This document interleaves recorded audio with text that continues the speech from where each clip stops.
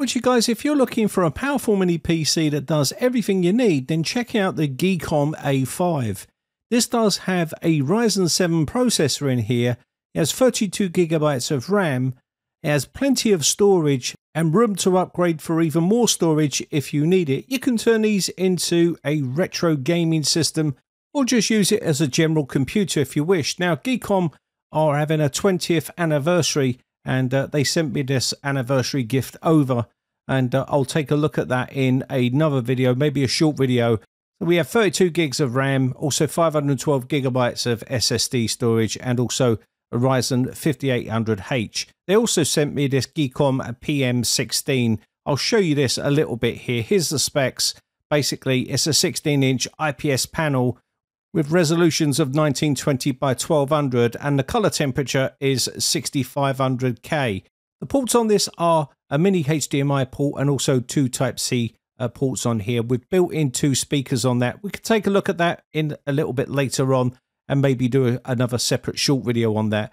Inside the kit for the PC, you're going to get yourself your user manual, your thank you card, your HDMI cable, your power cable. Depending on what country you're in, it will be different for you, but in the UK we have that 3-pin plug there. Also, we have our power adapter here, our power brick if you want to call it, and basically here is the make and model of that. It gives you all the specifications on here. If you want to pause that, you can read that at your own leisure, but basically there is the power brick. You're going to get some screws here. This is for upgrades and things like that, and also maybe if you want to mount this to a VESA mount to the back of a monitor, you can do, because it comes with the bracket here, and you can even wall mount this, I would have thought, as well if you wanted to. But basically that is for a VESA mount for the back of your monitor. And you got the mini PC itself. Here is the full specifications of the unit itself. TDP is 35 watts. It's got 8 cores, 16 threads, and also 16 megabytes of cache. 3.2 gigahertz running at 4.4 gigahertz at full tilt. And you can also see here we do have Vega 8 graphics, dual channel DDR4 3200, and also goes up to 64 gigabytes if you want to upgrade this. Also, the SSD in this one is 512 gigabytes, and also this can go up to 2 terabytes. There's also a 2.5-inch bay in here which can have up to 2 terabytes as well, so you've got plenty of storage in here.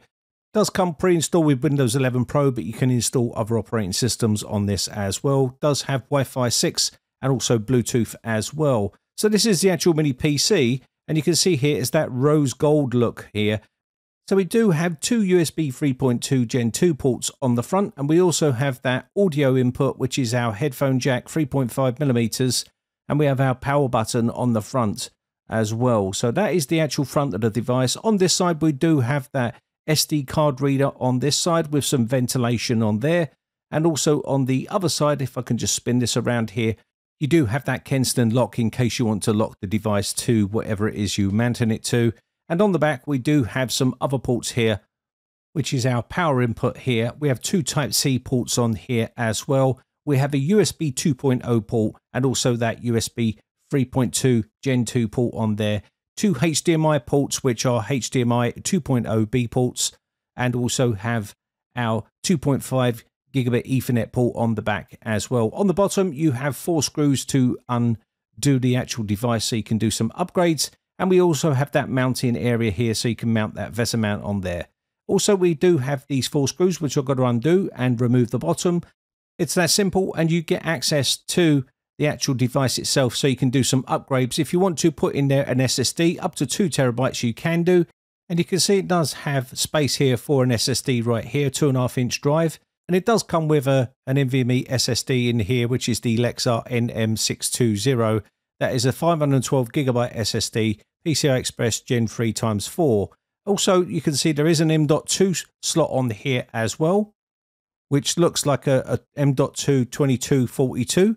And also that would allow some more storage in here. And the memory on here is the DDR4. It is some 32 gigabytes of storage, which is upgradable to 64 gigs. And the name of this is the Whoop Posset, which I've never heard of. It's some Chinese branded memory, but that's the memory that you're going to get inside of this actual unit here. It's made in Taiwan.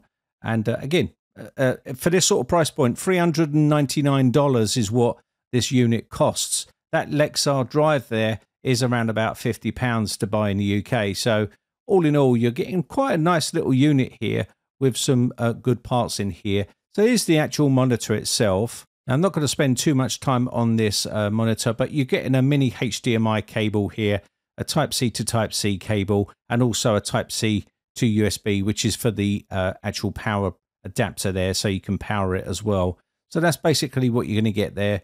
And the actual monitor itself, I've already gone through the specs of this. It is just a little portable monitor at the end of the day, but I'll show you some of the results. It does come with this little cover here, which acts as some sort of stand as well. It's not the best in the world for standing this actual portable monitor up, but it does work. And it's the sort of thing that you get with tablets. It's got a bit of a magnet in the back that actually sticks to the back of the monitor. Here is the actual ports here. It's got 2 speakers on this as well. So you've got a couple of Type-C ones here and also that mini HDMI on there. Beveled edges on here as well. And there's some rocker buttons on the side for your power button and some other settings on here for menu and things like that. There's another speaker there as well.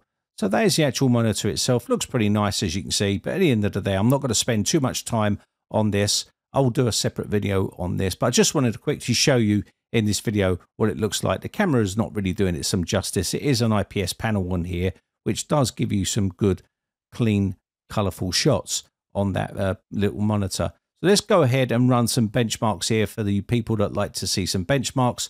We're going to run Geekbench 6 on this, and I'll do the CPU benchmark first so you can see the scores. On the single core, you're getting 1,915. On the multi-core, you're getting 8,895 for this mini PC. And for $399, it's not a bad benchmark score. Let's go ahead and do the GPU one here quickly so you can see what it's like for the GPU. And an OpenCL score is 17,506, which isn't too bad, which means you're going to be able to play some games on this. It's just not going to be doing 1080p AAA listed games. So the reads and writes for this is 3,498.12 for the reads and 3,122.80 for the writes on the drive itself. Let's do some playback here. And this is 120 Mbps 4K Ultra HD at 10 bits. And we'll run this in VLC here so you can see what it looks like. And that's what you're going to get here. So it can play 4K video, no problem at all. So whether you're running a Plex server or some sort of media server, you can do with this particular type of mini PC. So if you're looking for something like that, then this is going to be ideal. I'll just do a quick stop and drag here, and it starts instantly there, which is good. Let's do the more aggressive one here, 400 Mbps, 4K Ultra HD HEVC, 10-bit, and you can see here it's playing that video, no problems at all. And this is quite a hard video to play. And I'll do a quick drag test here to see whether it starts again. And there we go. And it starts right up. Not too bad for someone who's looking for a media server type mini PC. Now, again, this will run Photoshop and everything else that you want to run on here. Do some like video editing on this. Let's do a 4K stream here with Big Buck Bunny. And again, I'll put the stats for nerds on there so you can see if you want to do some sort of streaming. And I'll do this full screen again in a second. Let me just put the stats for nerds here. You get a few drop frames at the start, but once it stabilizes, it's pretty solid, as you can see here. And I'll do a quick drag test here, and no problem at all. And that's running that file, no problem at all, straight off of YouTube, and you can stream that straight down if you're looking for a streaming device. As I've said, retro games, light gaming, you can do all of that on this little mini PC. Again, I'll just do some quick retro games here so you can see no stuttering or jerkiness whatsoever. And this is at 1080p, and I've upscaled this as well, so it really will put it through its paces. And again, this one is a pretty smooth game, as you can see here, no problem at all. And it's having no issues running these. And this is what you can actually set up here. You can have this set up so it runs all of these games from an external drive, which is what this one's running off of. Or you can put even PlayStation 2 games on here as well, and it should have no problem playing some of these games, as you can see here. So these are pretty smooth playback. So if you're looking for something that does retro gaming, then something like this might be something you're interested in. So whether it be some light gaming or productivity, or whether you're doing some sort of editing on here, or maybe leisuring and surfing the web, or you want to set it up for a home theater or streaming device, this little mini PC will have you covered. And at $399, that's not too bad for a mini PC. Yes, some of the parts in here are older than what we have available for today for some of the more bleeding edge mini PCs. But again, with that would come higher costs. So to keep the costs down, they are using slightly older technology in this A5.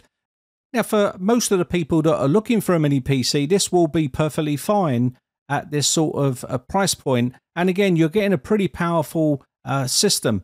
I'm just running a stress test here with CPU-Z here. You can see it does get up to 100 Celsius here, but there is no thermal throttling. I did leave it for some time and there was no thermal throttling happening. So it can cope with the sort of stress tests that I'm putting it through. And you're probably never ever going to do this sort of stress test here. Again, you could render a video out and you will see there's no thermal throttling there, which is a good thing. So I'm just leaving this running for a little bit of time just to show you.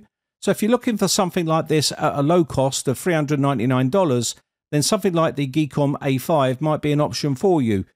You know, but if you're looking for bleeding edge, you're going to have to pay bleeding edge money, which does come at a bit more of a premium.